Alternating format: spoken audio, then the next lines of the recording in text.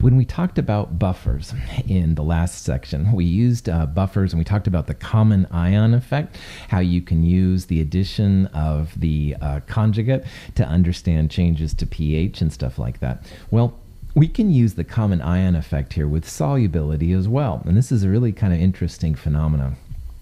If you look down in the lower left-hand side, the kind of test tube, really a centrifuge tube on the left there, it has some silver acetate, which is made up of Ag plus and acetate CH3CO2 minus ions.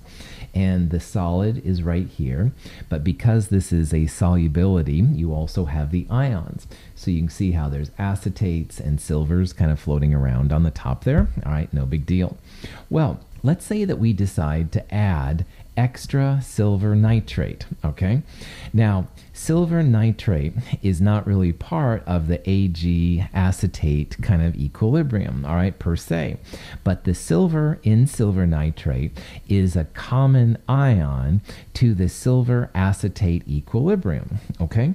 So as you add more silver, you can notice there how on the first picture on the left, you had 1, 2, 3 acetates in solution kind of running around. And then right here, it shows adding the additional silver nitrate. And then finally, on the right-hand side, notice, and this is not an accident, there's only 1 acetate left over. So adding silver to a silver nitrate or silver acetate equilibrium forced the reaction to move towards the solid side, and more silver acetate precipitated out.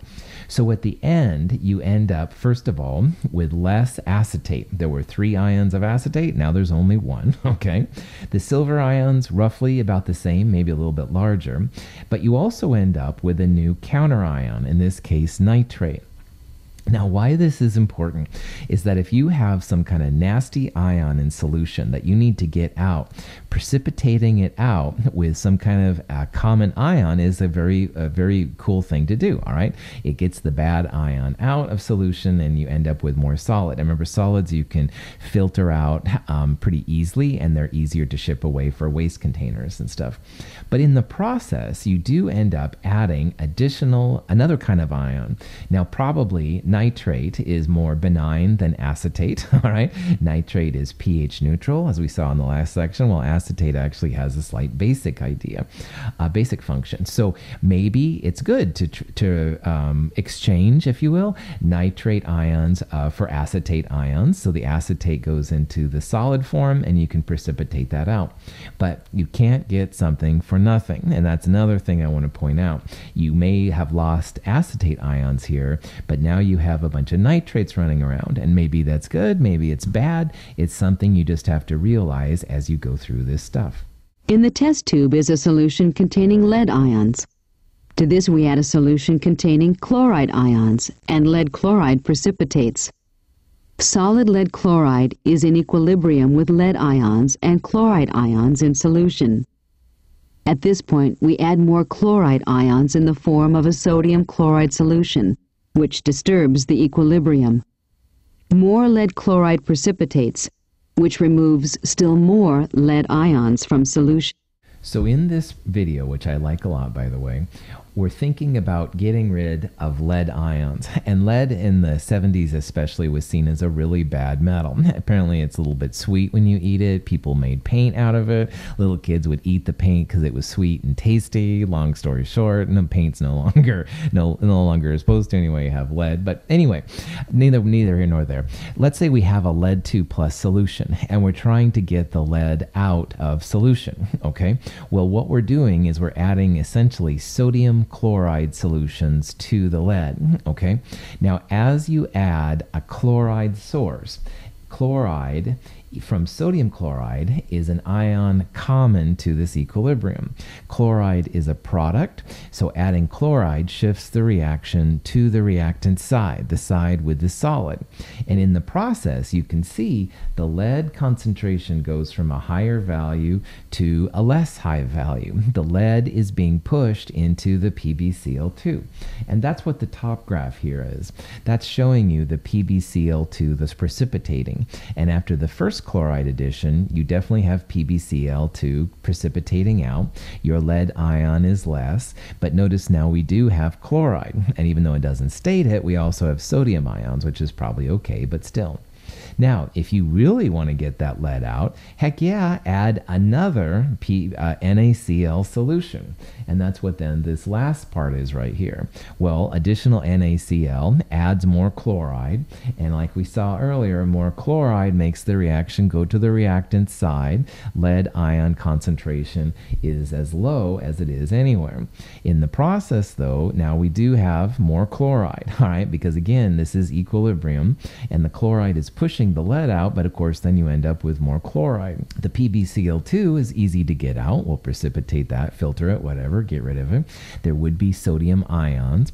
So common ion effect can be really useful for getting out specific ions. If you do it right, like in this case, you can really get out the bad stuff, all right?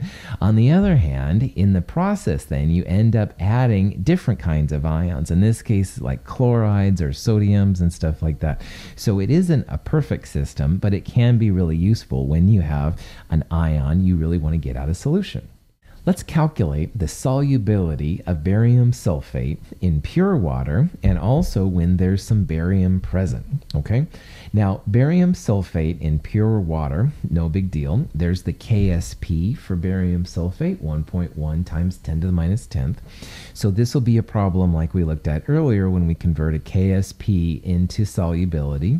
You can see that one barium ion and one sulfate ion come from every barium sulfate. So that's like an x times x or x squared. So this is an x squared equals KSP. We can solve for the solubility that way.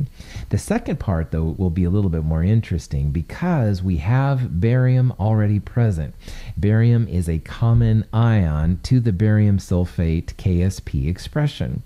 And if you think about having a barium sulfate KSP expression and you start adding in some barium, well, barium ion is a product. It's going to shift the reaction to the left side. We'll see how this affects solubility here in a little bit. But let's get rid of the first part first. The solubility, like I said, is oftentimes represented as X. You can represent it as anything you want to. And that solubility literally is the moles of barium sulfate that dissolve per liter in order to make a solid. But because it's 1-to-1 with barium ions and sulfate ions, barium ions equals sulfate ions equals solubility. And again, to find solubility, take the square root of that KSP, square root of 1.1 times 10 to the minus 10th, X value 1.0 times 10 to the minus 5 moles per liter.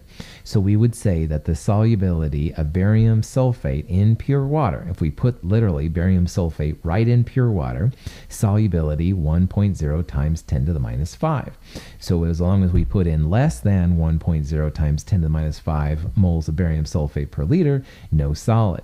But that's a pretty small number. It'll probably be easy to get over 1.0 times 10 to the minus 5 moles per liter. Then we'll start seeing a solid. And it's easy to get bigger than 10 to the minus 5 moles per liter. So yeah, we'll see barium sulfate pretty readily. This is a 1-to-1 ratio of cation to anion, 1 barium, 1 sulfate. So X times X, X squared equals KSP, etc., etc. We'll see a lot of X squared equals KSP for 1-to-1s. We'll also see some 4X cubed equals KSP expressions when you have 2 anions and 1 cation, or 2 cations, 1 anion. Now, for the second part, the solubility in the pure water, 1.0 times 10 to the minus 5 moles per liter. In the second part, though, we've already got some barium. You can also think about this problem as you have the pure water and you're adding barium ions to it. Well, if you think about it that way, you're adding a product. You're adding barium ions. We would predict that adding barium is going to move the reaction to the left-hand side, to the side with the precipitate. That means that you're going to have a harder time getting things to go into solution, all right? So down the bottom, which way will the common ion shift the equilibrium, i.e. you're adding barium, a product, it's going to shift to the opposite direction. We would expect a shift to the left, to the reactant side. Now, if you shift to the left, that means that less barium sulfate will be dissolving into barium and sulfate ions. So we would predict that the solubility of the barium sulfate will be less in the barium solution than it is in pure water. You can think about it like if there's already barium there, the barium is less likely to break away from barium sulfate. All right, there's already things there. But we can do this. We can actually figure this out using some pretty simple math. We can make an ice table, all right? And for this one, barium and sulfate are the only things in the ice table. We don't put solids or liquids. Barium sulfate, again, is a solid. Now, we initially have some barium, 0.010, and we don't have any sulfate ions. Now, to make it clear that this is not a regular solubility, which I've been using X, I'm going to use a Y here for my variable, but you can use any variable you want. The important thing is that sulfate can't be 0, it will increase. So barium will be 0.010 plus this Y, and sulfate will just be equal to Y. You can take those equilibrium concentrations and set them equal to the KSP, the 1.1 times 10 to the minus 10th. So 0.010 plus Y will be barium, Y will be sulfate, and all of that equals KSP 1.1 times 10 to the minus 10th. This is a quadratic formula as written. You'd have y squared plus 0.010y minus KSP equals 0, and you could go from there and figure that out. However, in pure water, the little y value was 1.0 times 10 to the minus 5, a small number, especially when compared to 0.010. And in the barium solution, by Le Chatelier's principle, we expect the value, the 1.0 times 10 to the minus 5, to be even smaller. Barium ions are shifting the equilibrium to the reactant side, so y should be an even smaller value. So for all of those reasons, it's absolutely okay to ignore that plus y. And that makes, again, your math a lot easier. KSP equals 0.010 times y. And if you solve for y, that just is 1.1 times 10 to the minus 10 divided by 0.010, 1.1 times 10 to the minus 8 moles per liter. Now, this number is the solubility. It's how much barium sulfate is breaking down to ions, but in the presence of the barium. And that's a number smaller than the 1.0 times 10 to the minus 5 number that you saw for pure water. The barium ions are common to the KSP equilibria. The barium is making the solubility decrease, all right? The solubility value there is less than the 1.0 times 10 to the minus 5. Barium made the solubility go down. So if you don't want your barium sulfate to break down, you can add a little barium to it. That'll keep the solubility much, much smaller. So, to summarize, the solubility of barium sulfate in pure water, 1.0 times 10 to the minus 5. In the presence of the barium, though, the solubility went down 1.1 times 10 to the minus 8th. And again, Le Chatelier's principle came through for us once again. We added barium ions, which was a product. If you add something, it's going to move to the opposite side, move to the reactant side. That means that we should have less barium and sulfate dissolved in the presence of the excess barium. And that's what we're seeing here mathematically. It went from a 10 to the minus 5 molarity solubility down to 10 to the minus 8. So that's a pretty good jump down there. So again, Le Chatelier's principle is followed. Woohoo! Good for Le Chatelier. Getting too excited.